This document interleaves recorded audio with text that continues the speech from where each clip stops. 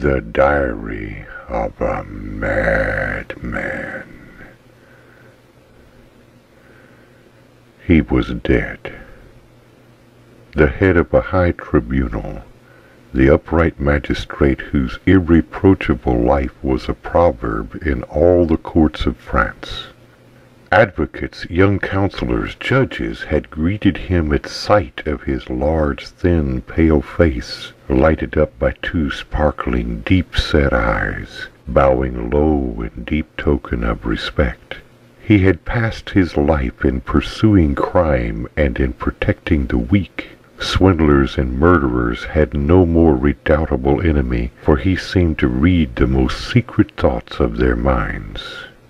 He was dead now, at the age of 82, honored by the homage and followed by the regrets of a whole people. Soldiers in red trousers had escorted him to the tomb, and men in white cravats had spoken words and shed tears that seemed to be sincere beside his grave. But here is the strange paper found by the dismayed notary in the desk where he had kept the records of great criminals. It was entitled, "Why? 20th June, 1851. I have just left court. I have condemned Blondel to death. Now why did this man kill his 5 children? Frequently one meets with people to whom the destruction of life is a pleasure. Yes, it should be a pleasure, the greatest of all, perhaps. For is not killing the next thing to creating? To make and to destroy. These 2 words contain the history of the universe, all the history of worlds, all that is, all. Why is it not intoxicating to kill? 25th June. To think that there is a being there who lives, who walks, who runs. A being. What is a being? That animated thing that bears in it the principle of motion and a will ruling that motion. It is attached to nothing, this thing. Its feet do not belong to the ground. It is a grain of life that moves on the earth, and this grain of life, coming I know not whence, can destroy at one's will. Then nothing more. It perishes. It is finished. 26th June.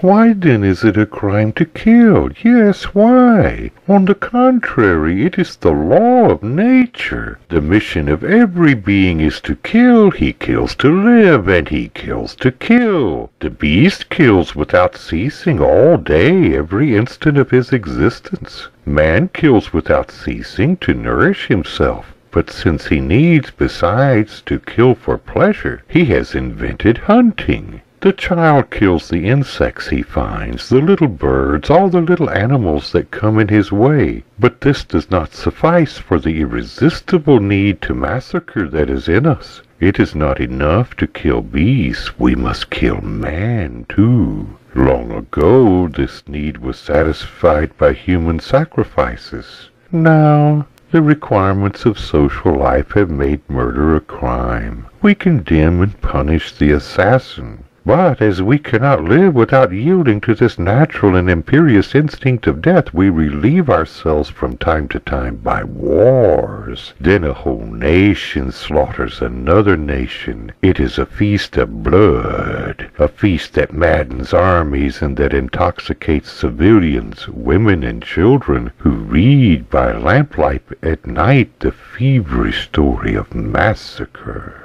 One might suppose that those destined to accomplish these butcheries of men would be despised. No, they are loaded with honors. They are clad in gold and in resplendent garments. They wear plumes on their heads and ornaments on their breasts, and they are given crosses, rewards, titles of every kind. They are proud, respected, loved by women, cheered by the crowd, solely because their mission is to shed human blood. They drag through the streets their instruments of death, that the passer-by clad in black looks on with envy. For to kill is the great law set by nature in the heart of existence. There is nothing more beautiful and honorable than killing. 30th June. To kill is the law because nature loves eternal youth. She seems to cry in all her unconscious acts, quick, quick, quick. The more she destroys, the more she renews herself. 2nd July. A human being. What is a human being? Through thought, it is a reflection of all that is. Through memory and science, it is an abridged edition of the universe whose history it represents. A mirror of things and of nations. Each human becomes a microcosm in the macrocosm. 3rd July. It must be a pleasure, unique and full of zest, to kill, to have there before one the living, thinking being, to make therein a little hole, nothing but a little hole, to see that red thing flow which is the blood, which makes life, and to have before one only a heap of limp flesh, cold, inert, void of thought. 5 August. I, who have passed my life in judging, condemning, killing by the spoken word, killing by the guillotine those who had killed by the knife, if I should do as all the assassins have done whom I've smitten, who would know it? 10th August. Who would ever know? Who would ever suspect? Me, especially if I should choose a being I had no interest in doing away with. 15th August. The temptation has come to me. It pervades my whole being. My hands tremble with the desire to kill. 22nd August. I could resist no longer. I killed a little creature as an experiment for a beginning. Jean, my servant, had a goldfinch in a cage hung in the office window. I sent him on an errand, and I took the little bird in my hand where I felt its heartbeat. It was warm. I went up to my room. From time to time I squeezed it tighter, its heart beat faster. This was atrocious and delicious. I was near choking it, but I could not see the blood. Then I took scissors, short-nail scissors, and I cut its throat with 3 slits. Quite gently. It opened its bill. It struggled to escape me, but I held it. Oh, I held it. I could have held a mad dog. And I saw the blood trickle. And then I did as assassins do, real ones. I washed the scissors. I washed my hands. I sprinkled water and took the body, the corpse, to the garden to hide it. I buried it under a strawberry plant. It will never be found. Every day I shall eat a strawberry from that plant. How one can enjoy life when one knows how. My servant cried. He thought his bird had flown. How could he suspect me? 25th August. I must kill a man. I must. 30th August. It is done. But what a little thing. I had gone for a walk in the forest of Verne. I was thinking of nothing, literally nothing. A child was in the road, a little child eating a slice of bread and butter. He stops to see me pass and says, "Good day, Mr. President." And the thought enters my head, shall I kill him? I answer, "You are alone, my boy?" "Yes, sir." "All alone in the wood?" "Yes, sir." The wish to kill him intoxicated me like wine. I approached him quite softly, persuaded that he was going to run away. And suddenly I seized him by the throat. He looked at me with terror in his eyes. Such eyes! He held my wrists in his little hands, and his body writhed like a feather over the fire. Then he moved no more. I threw the body in the ditch and some weeds on top of it. I returned home and dined well. What a little thing it was. In the evening I was very gay, light, rejuvenated. I passed the evening at the prefect's. They found me witty. But I have not seen blood. I am tranquil. 31 August. The body has been discovered. They are hunting for the assassin. Ah! 1st September. 2 tramps have been arrested. Proofs are lacking. 2nd September. The parents have been to see me. They wept. Ah, ah. 6th October.